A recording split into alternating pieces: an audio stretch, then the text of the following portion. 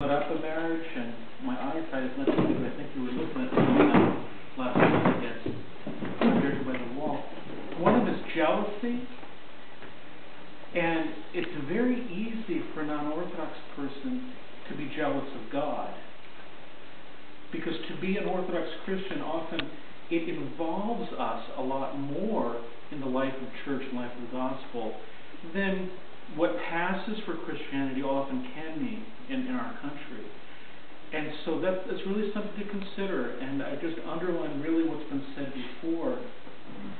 If you meet someone that looks like a mixed marriage is